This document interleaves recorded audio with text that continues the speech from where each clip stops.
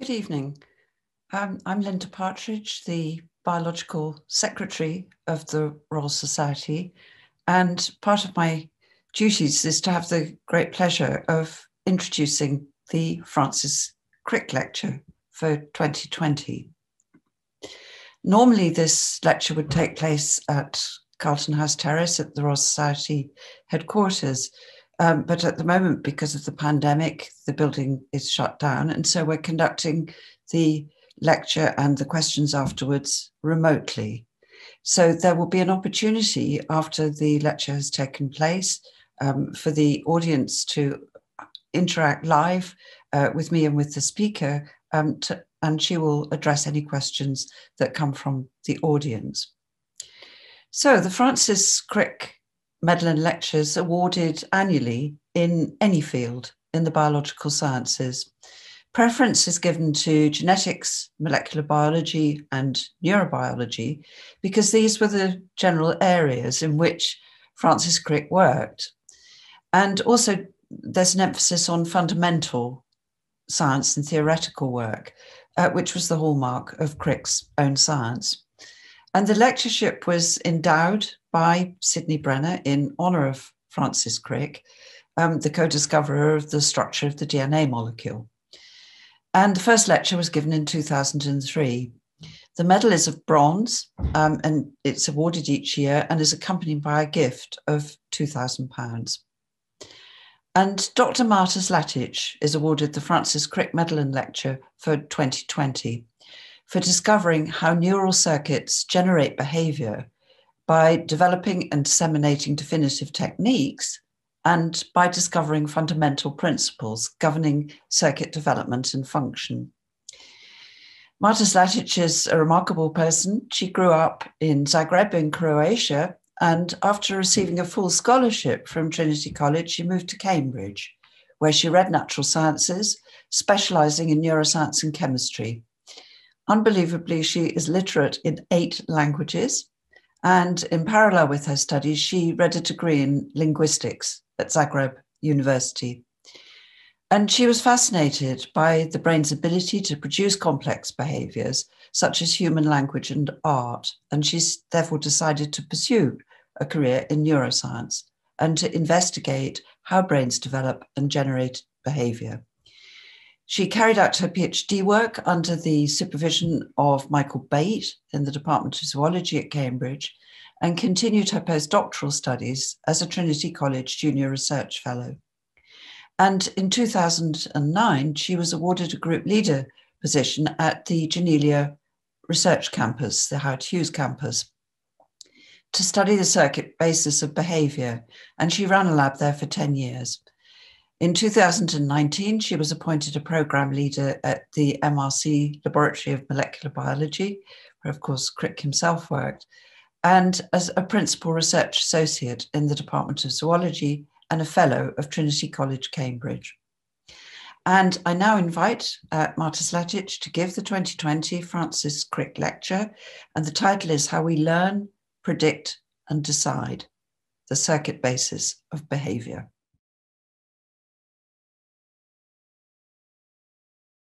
It's a real pleasure to be able to talk to you today, and I would first of all like to thank some people. I would really like to thank Simon Laughlin for nominating me and the Royal Society for honouring us with this incredible award. I'm also really grateful to Michael Bate for having been a truly inspirational PhD and postdoc mentor, and to Jerry Rubin and Jim Truman for their mentorship and support throughout my time as a group leader at Genelia Research Campus. I'm also very grateful to Albert Cardona, my key collaborator and husband, and most of the work we're doing is in close collaboration with his lab. Finally, I would really like to thank a terrific team of past and present lab members who have done all the work. I'm really grateful to them. I want to start today by showing you this video of 3 men stealing food from 15 hungry lions. The men have been attacked by the lions before, and they know the danger associated with approaching them. But they've also learned that if they walk slowly and confidently, the lions will think they are being attacked and they will retreat and stay away just enough time for the men to steal a delicious piece of meat and then slowly and confidently walk away. While this is obviously an extreme example, learning which stimuli and actions are associated with rewards and punishments, based on the learned information predicting the value of each action, and then based on these predictions, selecting one action and fully suppressing all alternatives to enable a unified, coordinated, and decisive response of the organism, are fundamental brain functions essential for survival across the animal kingdom. In my lab, we are interested in understanding the circuit mechanisms that underlie these fundamental brain functions. To do that, we think we need to be able to combine three kinds of information. Nervous systems are networks of interconnected neurons.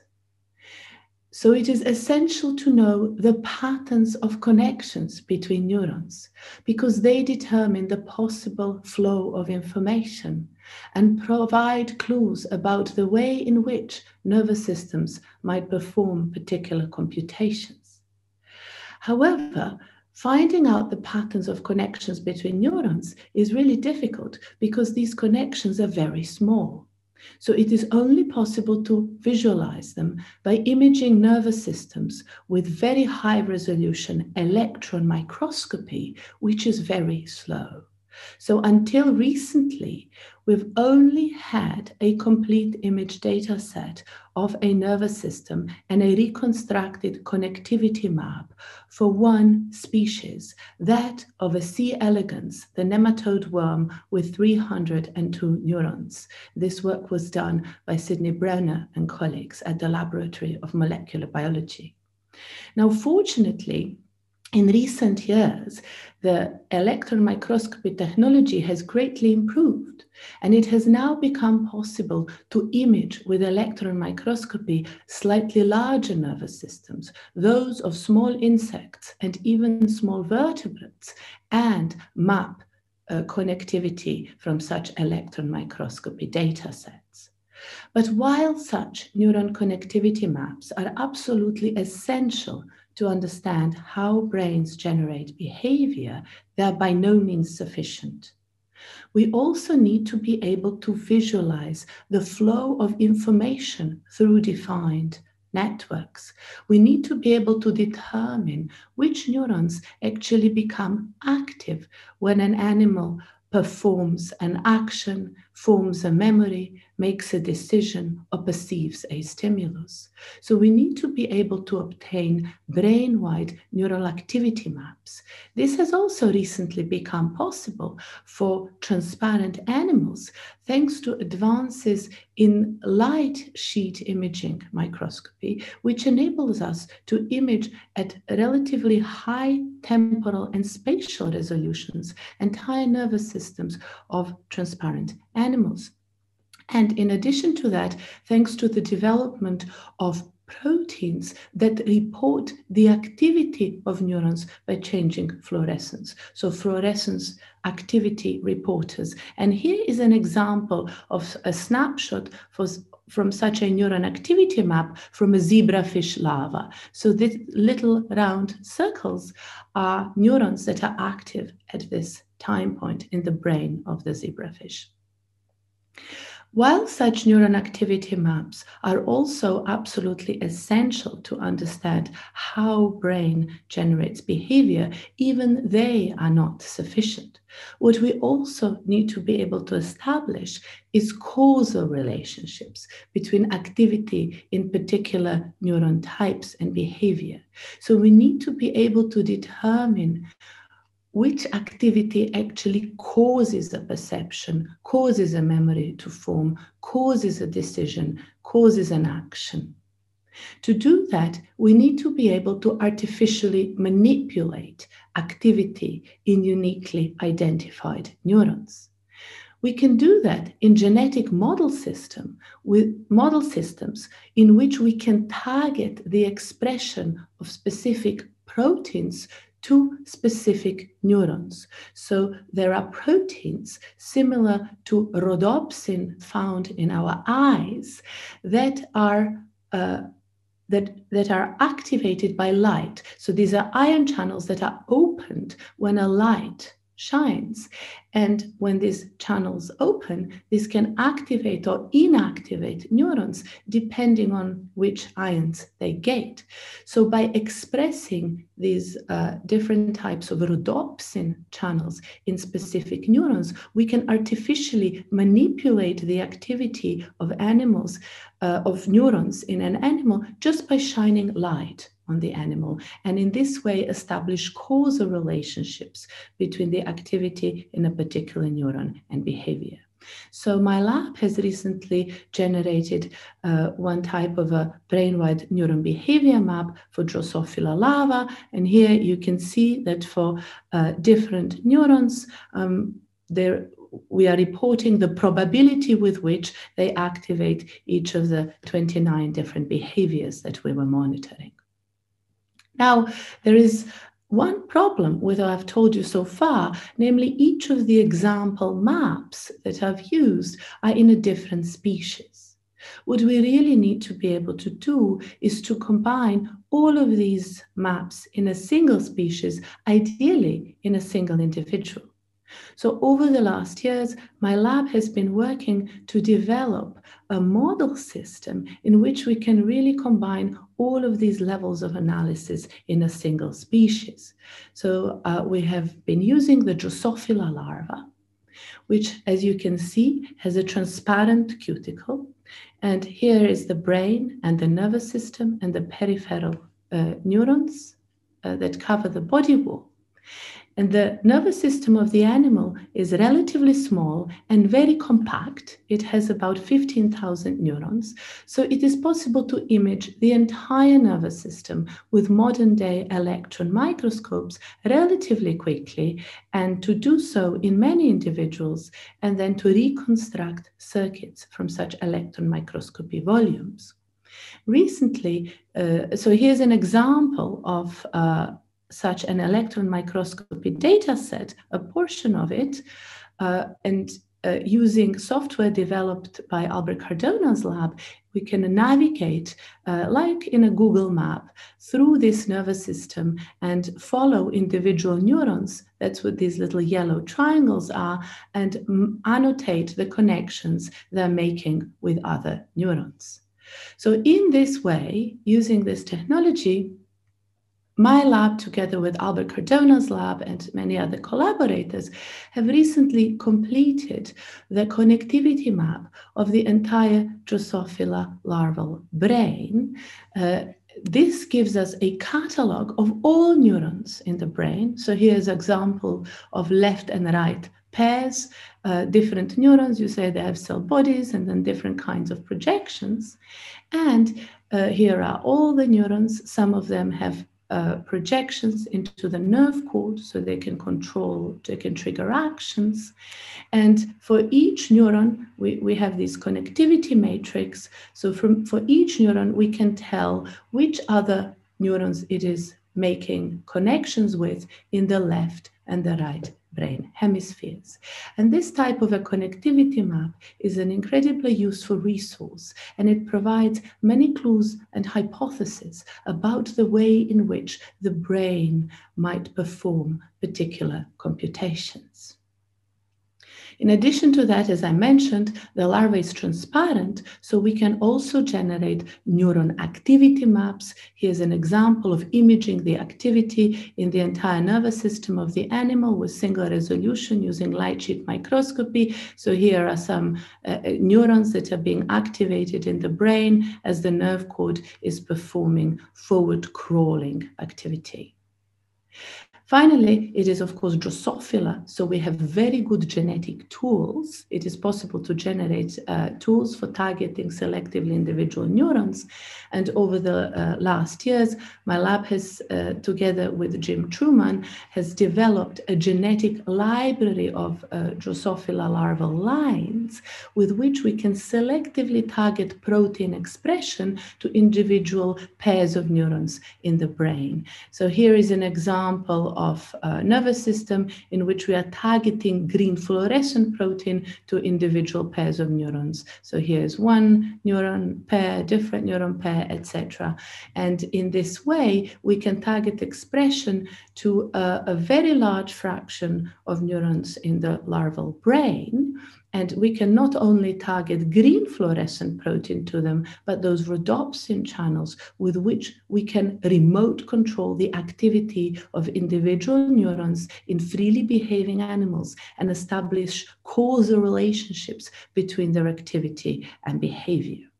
Last but not least, Drosophila larva has a rich behavioral repertoire. They can generate many different actions and sequences of actions.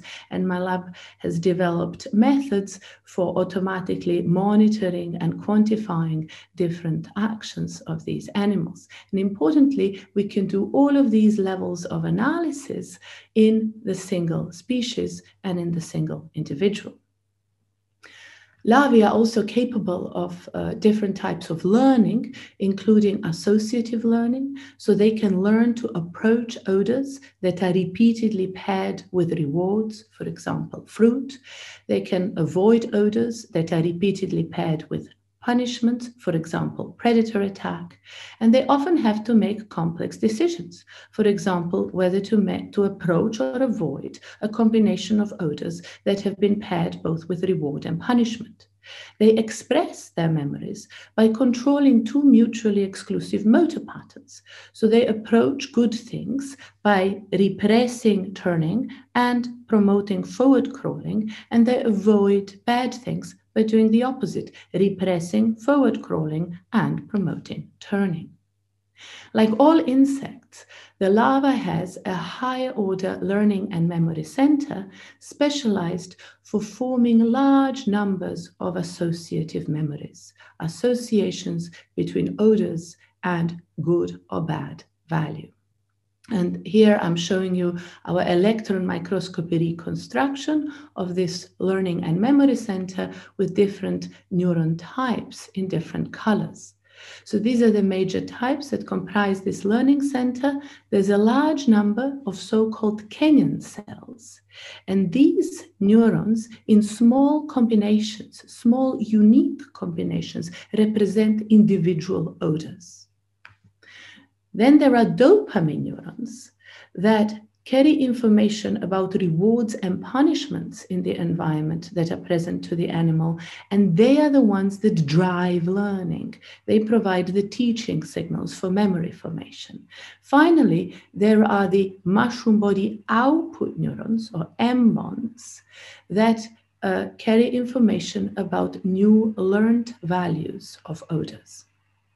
This is the structural organization of this learning center.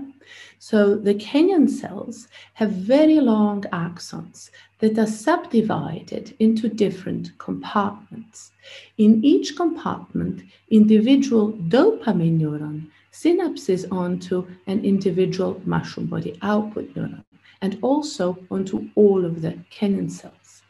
The Kenyan cells run through all the compartments and synapse onto all of the mushroom body output neurons and receive input from all of the dopamine neurons. So how does this learning center actually make associations between odors and good or bad value? To look at this in more detail, we looked at the roles of individual dopamine neurons and mushroom body output neurons in the larva. So Claire Eschbach, a really talented postdoc in the lab, activated artificially individual dopamine neurons while also presenting odor to the animal and asked, is that sufficient to induce a memory, and if so, what type of a memory. And she found that when activating some dopamine neurons together with an odor, this induced positive memory about that odor, so that afterwards the animals would approach the odor. So the dopamine neurons could drive memory formation in the complete absence of a natural reward. Other dopamine neurons had an opposite effect on learning, so they could induce negative memories, so that afterwards the animal would avoid that odor. What about the mushroom body output neurons? Well, by activating individual output neurons, Claire found that some of them repressed turning. So here I'm showing you a turning angle as a function of time. In this blue are in animals that have a particular output neuron activated, and in black are control animals. And you can see that activating this neuron represses turning relative to controls. And in fact, therefore, this neuron promotes approach and signals positive value. There was a different type of output neurons that did exactly the opposite. When activated, these output neurons promote turning and avoidance, and therefore represent negative value. Putting all this together, this is the functional logic of the larval mushroom body. So dopamine neurons that are activated by punishments and that induce negative memories synapse onto output neurons that encode positive value. And dopamine neurons that are activated by rewards and that induce positive memories synapse onto output neurons that encode negative value. So how is then a new learned value associated with an odor? Well, in naive animals, the connections between all canyon cells and all output neurons are equally strong. So in fact, an odor will equally activate positive value and negative value output neurons, and the overall net value would be 0. However, pairing an odor with a punishment will result in the activation of a group of canyon cells that represent that odor with the dopamine neuron that is activated by punishment. And pairing the activation of canyon cells and the dopamine neuron will selectively weaken the strength of connections between those canyon cells and the output neurons in that compartment. So learning involves altering the strength of connections between neurons, and in this case, it involves reducing the strength of connections between those canyon cells that represent a particular odor and the output neuron that is paired with the dopamine neuron that was co-activated with the odor. And so this means that learning that an odor is bad involves weakening connections to positive value output neurons, so that the overall net effect are stronger connection, relatively stronger connections onto negative value output neurons. And exactly the opposite happens when the animals are learning that the odor is good. And this same functional logic has been demonstrated in Drosophila adult. So while we now have a pretty good understanding of the way in which learned values are associated with particular odors, we don't understand very well how that learned information is used to compute the overall predicted values of an odor or a set of stimuli, and how these predictions are used to drive actions. Because in a normal situation, it is very rare that a particular odor is always associated just with a reward or just with a punishment. In real life, probably, the odor is sometimes associated with reward, sometimes with punishments, and also it is very rare that an animal is presented just with a single stimulus. Often it will be presented with a combination of stimuli, some of which have been associated more with rewards, others more with punishments. So the brain must have some way to compare the overall amount of good and bad that has been associated throughout the life of the animal with a particular odor or a particular combination of odors or other stimuli. And then based on this comparison, compute the overall predicted value of approaching or avoiding the stimulus. So there must be some kind of a scale in the brain that is comparing the overall amount of good and bad at any situation. So can we find out what these scales might look like? What are the circuit motifs that could potentially perform these computations? So to start to understand that, we looked at the connectivity map for clues. And downstream of mushroom body output neurons, we found a really interesting type of neuron. So these neurons receive input both from positive value and negative value output neurons. In fact, they're excited, they receive excitatory connections from positive value output neurons and inhibitory connections from negative value output neurons. And this makes them ideally suited to perform a comparison between the amount of positive value and negative value. So if an odor has been mostly associated with positive value, then the connections between the canyon cells that represent that odor and positive value output neurons will be relatively stronger than the connections onto negative value output neurons. So the neuron downstream will receive more excitatory input than inhibitory input. Exactly the opposite will happen if the odor has been associated more with negative value. And therefore, this neuron will then be inhibited by odors of negative value. So this connectivity pattern suggests that this neuron might encode overall predicted value bidirectionally. When it goes up in its activity, it encodes positive value, and when it goes down in its activity, it encodes negative value. So this is what the connectivity map suggests, but can we test these predictions functionally? So to do that, Claire Eschbach places individual animals into a microfluidic device and then presents them with odors. So she starts by presenting an odor that has a positive value and induces approach, and this odor is expected to activate more strongly the positive value output neurons, and therefore we see that this neuron is then, the downstream neuron is activated by a positive value odor. However, then she repeatedly pairs the odor with punishment. This should induce the formation of a negative memory of that odor, and the odor should lose its positive value and even acquire a negative value, and this should alter the balance of excitation and inhibition onto the predicted value neuron towards inhibition.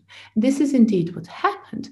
Now, this same neuron responds differently in the same animal to the same odor after aversive learning, and is now either not activated or even inhibited by a negative value odor. So these so-called, we will now call them predicted value neurons, they appear to be bidirectionally encoding the value based on a comparison of good and bad things that have been associated with an odor. Now, if this is true, we would also expect that these neurons might be able to promote actions consistent with the predictions they encode. So to test that, we now wanted to artificially activate or inactivate these neurons and see what effect that has on the behavior. So Claire activated this neuron. Remember, this neuron is activated by positive value, and indeed found that activating this neuron represses turning relative to controls and promotes, therefore, approach as expected. In contrast, lowering artificially the activity of this neuron relative to the baseline promotes the opposite action. So inhibiting this neuron promotes turning and avoidance. So in summary, we have identified neurons downstream of the learning center that appear to be comparing the overall amount of good and bad that has been associated with an odor, much like little scales in the brain, and computing the overall predicted value of an odor, and then promoting actions consistent with these predictions. These neurons also appear to then control future learning itself. So these predicted value neurons not only promote actions, but they also connect back onto the dopamine neurons. So this dopamine neuron activity is therefore not controlled only by feed-forward pathways from sensory systems that represent rewards and punishments, but also from feedback pathways that carry information about predicted value. And this further implies that what an animal learns depends what an animal already knows, and that no two individuals will actually learn in the same way. This type of an architecture is entirely consistent with contemporary reinforcement learning theories that are often applied to vertebrate learning, which state that dopamine neurons in fact represent prediction errors between predicted and actual outcomes, so that what drives learning are not simple correlations between stimuli and rewards, but the error between predicted and actual outcomes. And the type of architecture we find in the insect brain is ideally suited for computing these predictions and prediction errors. Now, this type of an architecture is computationally a lot more powerful. So we have, in collaboration with Ashok Litwin Kumar at Columbia University, developed a model of this entire circuit constrained with the connectome, and asked what happens to the performance of the model if we take out the observed feedback pathways that carry information about previously formed memories. And we have tested performance on different types of more complex learning tasks, such as extinguishing a memory, second-order learning. That is when an animal first learns that one odor is good, and then instead of pairing a different odor with a reward, it pairs a second order with a first order, and that still is sufficient to induce a positive memory about the second order, or context-dependent learning. And in all cases, having these feedback neurons that provide information about previously formed memories greatly enhances performance on complex learning tasks relative to models which lack the feedback neurons. So the errors are much lower in the controls than in models without the feedback neurons.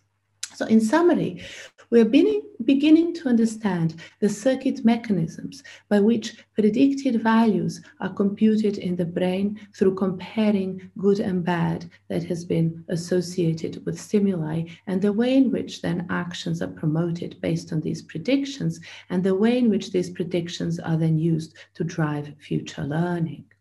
However, many open questions remain. For example, it is very intriguing why there are so many of these predicted value neurons.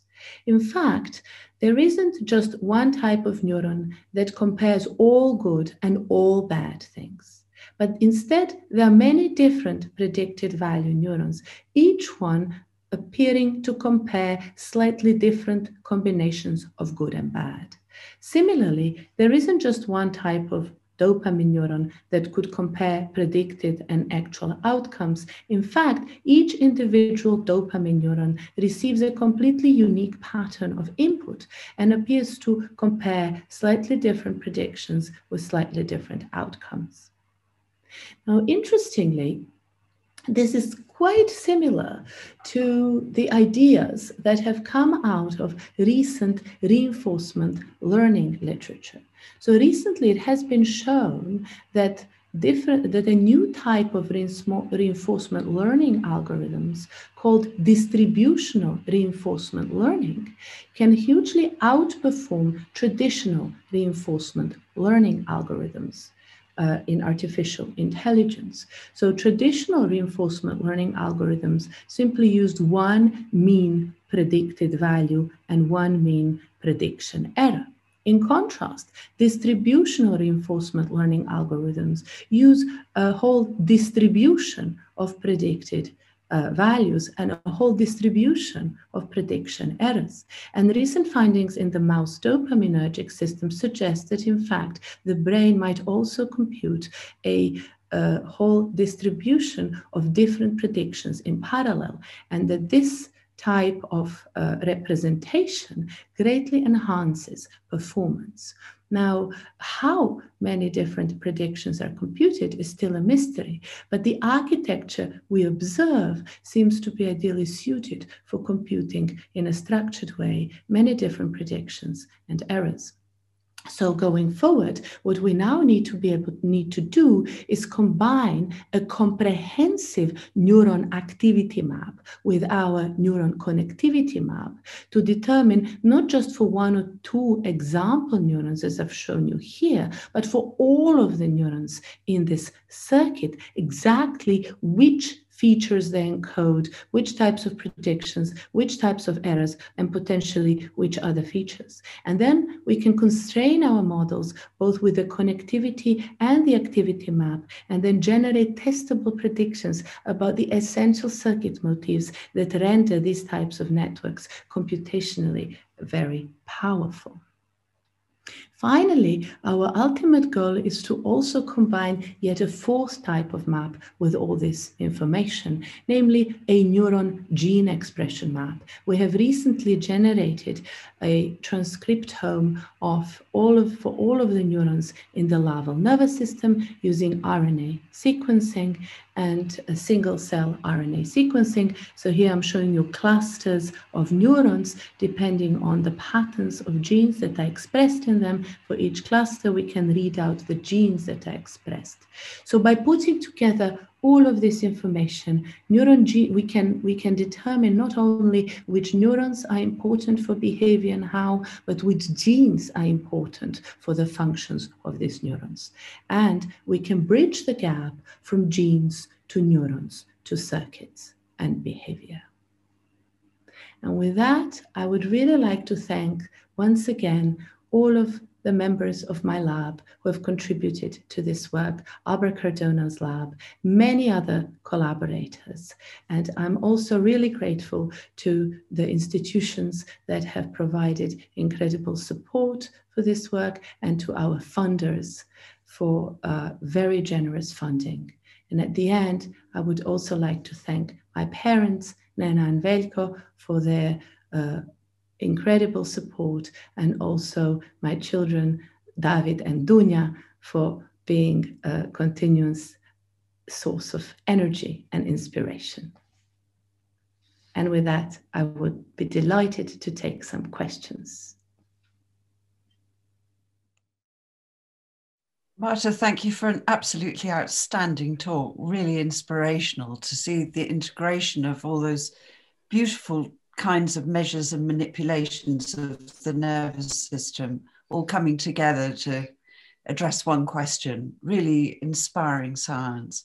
So we've got the questions coming in on Slido, and I'll start on them. So the first is from Nikita Komarov, and it's: how much of the processing is bilateral or unilateral when looking at the role of the Kenyan cells in behavioral output? Is there crosstalk between the hemispheres when making the decision? That's a wonderful question. We are just trying to figure that out. So there is a lot of crosstalk, a lot of bilateral neurons.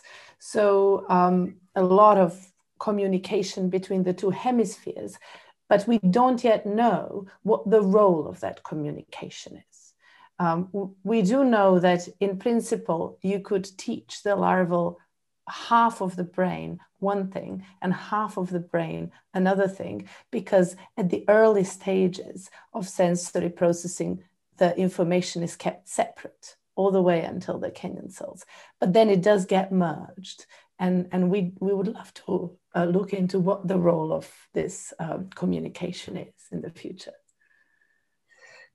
So the next one's from Matthew Cobb, who says, "What a fabulous talk." There are many suggestions that adult holometabolous insects might be able to recall things that they learned as larvae. What does your detailed understanding of the structure of the mushroom body suggest might be the answer to that conundrum? Great, thank you. Also a wonderful question to which we don't know the answer, but a lot of the mushroom body remodels from during metamorphosis. So some of the neurons retract some of the dopaminergic neurons and mushroom body output neurons and Kenyan cells, they retract their processes and reform them. And so those are not the ones that could retain the memory at the level of connections, maybe in some other way. But there are a few compartments in which this remodeling does not occur. So there are a few, especially compartments in the peduncle, where the connections between the Kenyan cells and mushroom body output neurons might persist. And therefore, there is a possibility of actually retaining the changes in connections from larva to adult. But we don't yet know. We haven't looked ourselves at this retention of memory yet, but we'd love to do so. And then there's one from Atale Atta. Does the example in the olfactory system equate to lateral inhibition in the visual system, concept-wise? Yeah, well, there is certainly, in terms of the selection of actions, we do observe inhibition between neurons that promote opposite actions. So there is this lateral inhibition circuit motif that we see over and over in all of the different areas in the brain, be it between sensory neurons that sense different stimuli, or between action neurons that promote different actions. So it's a very common and repeated circuit motif. And this is the sort of, we would love to identify exactly these sort of canonical and repeated circuit motifs that might play important roles in many different systems across the brain. Yeah. And there's a question from Vladimir Lobaskin.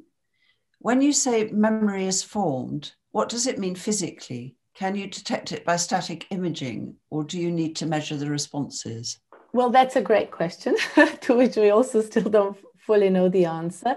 Our expectation, so we certainly see a memory as a reduction in the connection strength between Kenyan cells and mushroom body output neurons. Whether this reduction in the functional strength of connection is accompanied by a reduction in the number of synaptic connections or the size of synaptic connections in this system, we don't yet know. We are exactly looking at that question with electron microscopy. So trying to teach half of the brain to learn one thing and the other half an opposite thing, and then comparing the structure of the brain, the structure of these connections. Yeah. Okay. Renak Chilcotti, what led you to pursue a neuroscience career? Well, because I was really interested to see how the brain works, so to find out more about how the brain generates. Initially, I wanted to understand how the brain generates language, but now I would just like to understand how it generates many of the simpler behaviors as well. Yeah, well, that's what has enabled you to pin everything down, I think, with this wonderful larval system, is going for a very clear-cut case. Lovely question from Julian Huppert. A wonderful talk, of course. You talked about work in different model organisms, from C. elegans to Drosophila. How much of what you find is likely to be true in other more complex organisms, such as H. sapiens?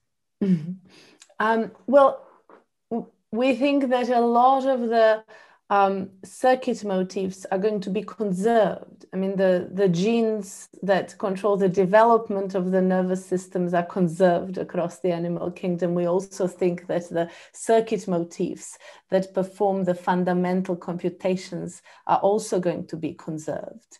And in fact, many of them are, we already know that. So I think a lot of the fundamental principles will be the same when we're studying similar computations. And then one from James M.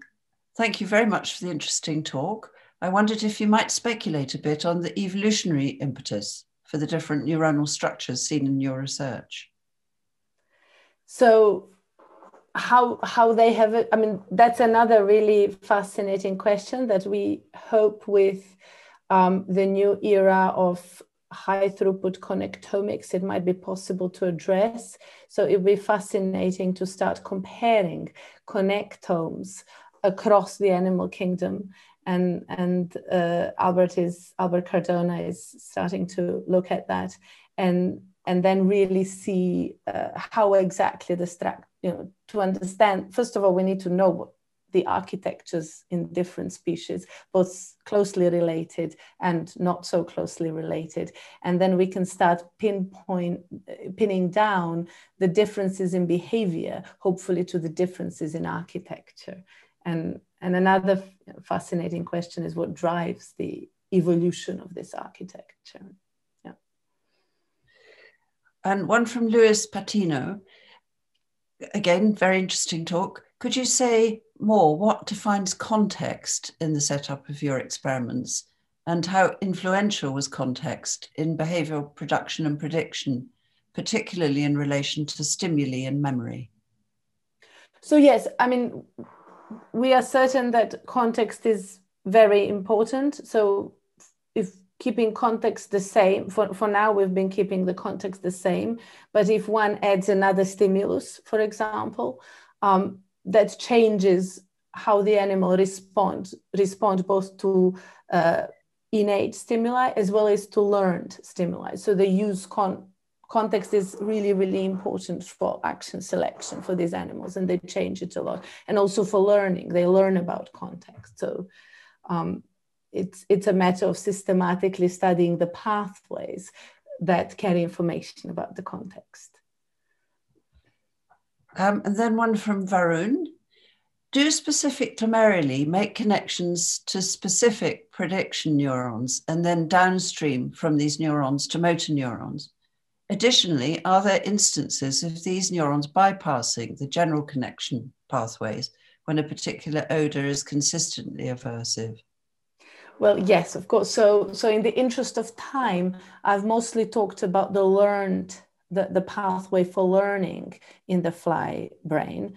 And there is, of course, the parallel pathway for innate information. And what I haven't told you is that these prediction neurons, many of them, receive convergent input from both of these pathways, from the learned pathway, the mushroom body that I talked about, and from this innate pathway. So the current working hypothesis in the field is that in a naive animal, when the overall net output of the learned pathway is zero, what drives these neurons is this parallel innate pathway, which has a value that has been ascribed by evolution. So the connections, the strengths are determined through evolution, through development.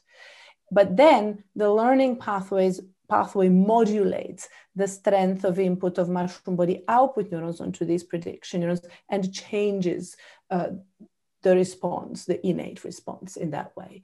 So the second part of your question is, are there any odors that don't get any input from the mushroom body pathway and just have the innate response and cannot be modulated by learning? We haven't yet found that. No, we don't think so.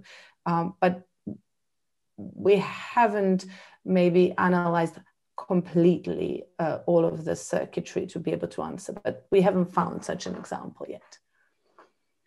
So I think that means that you've already answered the next question, which is from Samir Seki. Marvelous talk, thank you. And what he asked was, can you modify equally inherited rather than learned behavior? For example, can you change sexual behavior in Drosophila? So this is now in the larva, they are children, they don't have sexual behavior. So that in the adult, I don't know people have tried to really modify preferences through learning. I'm not sure. In the larva, we haven't found this. So there are innately aversive odors that we can change into learned appetitive odors. There are equally innately appetitive odors that we can switch through learning into innately aversive odors. So one can completely switch an innate attraction to innate aversion. There are obviously some stimuli that act as punishments that, of course, we cannot make into rewards, but they're not olfactory. So a pain stimulus, we can't make the animal be attracted to that. But okay, the next one is from Mitsuko Nakajima. Are these learning as effective when they're older in adults? Are there any experiments on the impact of aging or disease? So again, different life history stage. Yeah, great question. And we have, I can't compare larva and adult in terms of learning. We haven't done those comparisons under the same controlled conditions. So I don't know who learns more efficiently. But we have compared very early first install larva and third install larva. We haven't found a difference, but they're all very young. So I think that's a great question to ask in Drosophila adult, whether old flies and very young flies learn equally efficiently. And the next one's from Vish Chandra Sekaran. The identities of the 302 neurons in C. elegans are preserved between individuals. The 60 billion or so in humans likely aren't. So how will your studies of specific neurons in flies extrapolate to primates? Well, I mean, I actually think that the identities of cell types in humans are also preserved at the cell type level. At the individual level, this may be less important. I mean, even in a fly, for example, there are single neurons whose many neurons are just uniquely identifiable. But sometimes you have a little type, i.e., for example, Kenyan cells. They're all the same to each other. And so within they can be considered a cell type. It doesn't really matter that they're individually preserved from animal to animal. What matters is that the cell type exists from animal to animal. So sometimes a cell type consists of a single neuron, sometimes it consists of 100 neurons, sometimes of 1,000 neurons. It's the type that performs the particular computation. And that is, I'm sure, preserved in humans too. So I think we're going to have to make this the last one. It's from, in the interests of time, there's a lot of interest here, many questions. But this one's from Trevor Robbins. Nice talk. How does a dopamine neuron know whether it's a reward or punishment neuron? In other words, what determines this? And can turning sometimes be part of an appetitive orientation to a reward? Again, great question. So what determines whether it's a reward neuron or a punishment neuron is the pattern of connections from sensory neurons that sense rewards or punishments. So reward dopamine neurons are in a different location of the mushroom body than the punishment one. They synapse onto different areas and they receive input.